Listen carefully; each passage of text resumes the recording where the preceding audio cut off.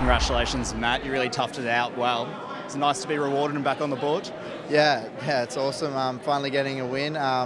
We still didn't play consistent footy, four quarters footy, but we're getting there.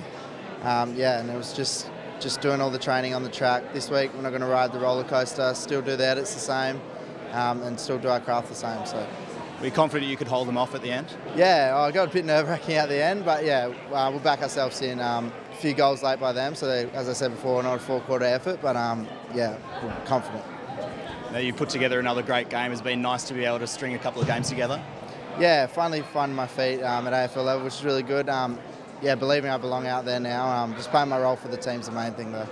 You did the defensive stuff really well. Is that something you pride yourself on? Yeah, 100%. That's my game. I can't say my keyword on camera because it's a bit rude, but yeah, it's about defensive acts. We saw Woosha coaching from the bench today. As a younger player, do you feel that made a big impact on you? Oh, 100%. Yeah, it was a bit weird. I heard his voice and I turned around. Didn't realise it was him, but yeah, 100%. Yeah, Woosh's got a wealth of knowledge, so yeah, it was awesome.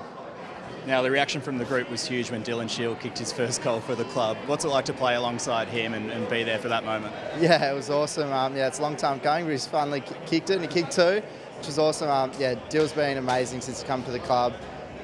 Just got a wealth of knowledge, and yeah, it was so good to get around him, show our care for him. It was awesome.